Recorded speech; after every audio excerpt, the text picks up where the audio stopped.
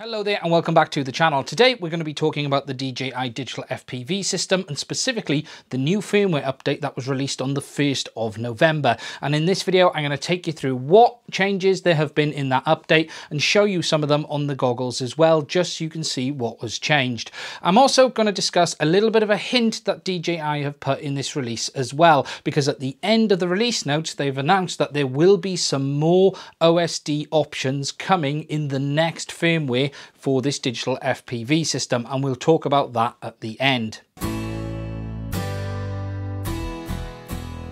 Okay, so to talk about this new firmware, now I've got my cheat sheet here for it because there is quite a lot of info in this release notes. Now the new firmware version is version 01.00.01.00, and that is an update for all parts of the DJI Digital FPV system. You do need to make sure that you do update all parts of this when you do this firmware, and you need to do that via the assistant for PC or Mac.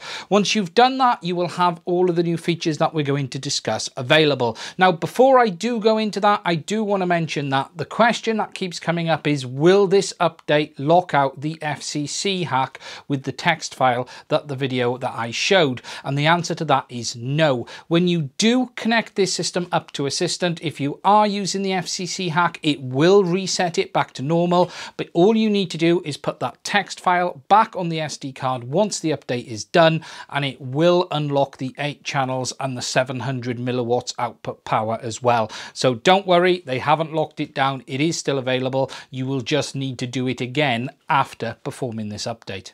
Okay, so to talk through what has changed, well, the first thing is that they've introduced a new auto focus mode. Now, the original focus mode was simply on or off. However, they've now added the option to have it in auto, and the system will automatically stick it into focus mode or turn it off depending on the conditions you're flying in. And this sort of gives you the best of both worlds, really. When it's not needed, it isn't actually reducing that bitrate down to the center. However, when it is needed, it will turn it on for you. Now, the initial reports on this seem okay. I've seen a bit of a mixed bag. I've seen a few people say actually it's a lot better, and I've seen a few people saying they don't like it. So it is going to be one of those options that you need to try for yourself, and you simply go into the focus mode setting, and whereas before you had on and off, you've now got the option of off, on and auto. The next change that they have added is the option for 200 and 500 milliwatts output if you're in FCC or any of the higher output areas, and they've put this under the power limit settings. Now, originally you only had the option for 25 milliwatt or 700, but they've now put these two mid output options in there as well, and this is a nice feature if you are flying with other users and you don't want to have that full 700 milliwatt output, but you were finding that 25 milliwatt wasn't enough. And it is an option for you to be able to use, and it also allows you to use it in race situations and things like that a lot easier as well. Now, to change this setting, you simply go under the power limit options, and you will now see, rather than having just 25 and 700, you've got 25, 200, 500 and 700, giving you the option for the maximum output.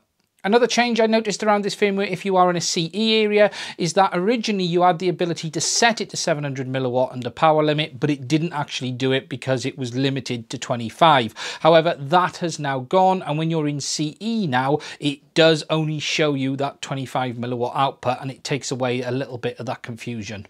The next new feature they've added with this system is the ability to save the on-screen info on the goggles. Now, there was some complaints that you can't record the OSD info with the recording on the goggles side. However, DJI have introduced the same system that they do on many of their aircraft, and whilst it doesn't put the overlay on top of the DVR footage, it includes a file with the SD card, and it allows you to then overlay this data onto the recorded footage. Now, if you play back your file in something like VLC with file located in the folder, it will automatically put it over the top for you, and it is giving you data such as battery voltage, battery cell numbers, the signal and the latency that the system is recording and putting onto that file. And again, it is only doing this on the goggle side, it isn't doing this on the ear end. Now, whilst this isn't a full overlay recording on the goggle side, it does give you the option of putting that file into a video editor and adding it to your footage should you want to later. Alongside this, they've also added a screensaver option to the goggles, and rather than just have a blank screen when nothing is connected, it'll now pop up an image of the DJI FPV system, as well as some other images that DJI have put into the system as well. And it's really just a bit of a screen protection mechanism instead of it sitting there on that dead black image. The next big change in this firmware is around the DJI HDL, and it's actually been renamed to S-Bus Fast.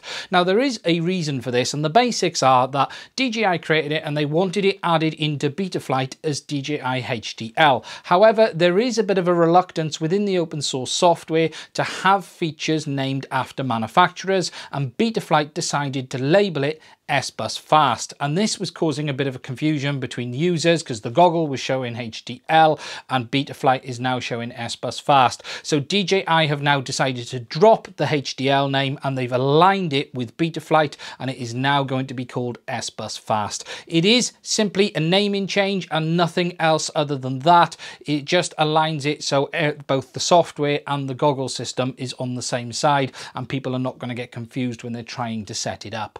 The next big feature change that many people were complaining about is around the AV analog input, and they've now made the change that the OSD or the settings display is no longer persistent on the screen and it fades into the background when it's not being used. So this was the contrast and brightness settings. They're no longer stuck in the top, they're actually going to disappear like all of the other menus. They've also added the ability to adjust the screen size and position for the analog input as well. So they've pretty much optimized how that works overall. Now, here and now, you still don't have the ability to record the AV input via the SD card on the goggles. However, DJI have announced that that will be coming in the next firmware update, and that will be available for users once that is out. Another new feature they've added to the system is called framing lines, and they've labelled this as if a DJI Osmo is attached to the aircraft, the size and the position of the framing lines can be adjusted. Now, basically what they've added is the ability for you to set framing lines on the screen so you can match that up with your flight camera if you're going to use a GoPro or an Osmo Action, so you're able to see on your FPV system what your field of view will be. Now, this isn't actually attaching your camera to the system, you're simply putting framing lines on the screen. You need to match that up while your aircraft's on the bench, and if you're using your aircraft for flying and filming with your aircraft, you will have the framing lines on the screen so you know what your field of view is going to be on your final filmed SD card and not the FPV system. And it's a nice option that allows people to be able just to set the framing lines in the position they want them. You can simply turn them on and off, adjust the scaling, size, move them up and down, and it just means that you're able to get the framing in the correct position, and you know if you're using that GoPro or Osmo Action, for instance, your final output footage is going to look exactly how you want it to. Now, the rest of the changes in the firmware are around compatibility and overall behavior. They've optimized the way it works with the SD card, and it will actually display an error message now if your SD card is too slow. Now, this is something a few people have been coming up against, and it was causing some problems with recording, both on the goggle side and the ear end specifically. And you need to make sure that you are using a fast enough SD card with this system. Personally, I recommend using a SanDisk U3 card, something like the Extreme series. However, if you are going to use a slow card now, it will actually warn you of that rather than just give you issues, and it'll come up with a message on the screen saying SD slow. If you do get this and you are using a class 10 card, make sure it is a U3 card and not a U1, because you do need to make sure that it is able to record fast enough for the system. They've also optimized the SD card system, and it will no longer automatically format the SD card accidentally in flight. It's not an issue I've had myself, but I have seen it posted around. And they've also changed it to make sure that it does record on both the ear end and the goggles when you've got that setting turned on, because there has been some issues where one side records and the other side doesn't, or vice versa. However, they've optimized it now to make sure that that ear end specifically does start recording as well as the goggles. Finally, there are some other things on the update update, but they're not really that important in the sense of they're not features you're going to see. They've optimized the playback basically, so the videos you play back via the SD card and the goggles won't cause some issues. And there has been a safety change on how the air unit interacts with Betaflight when you have it connected to USB, and it means there was a block in place before that when you had the air unit on USB, it would stop the flight controller being able to be armed. However, that was causing some problems, so they've actually disabled that now, and that is something to be aware of. Where in Betaflight, when you've got the flight controller connected on USB, it won't let you arm the motors. The DJI system, you could have that plugged in on USB, but you might be able to arm the motors,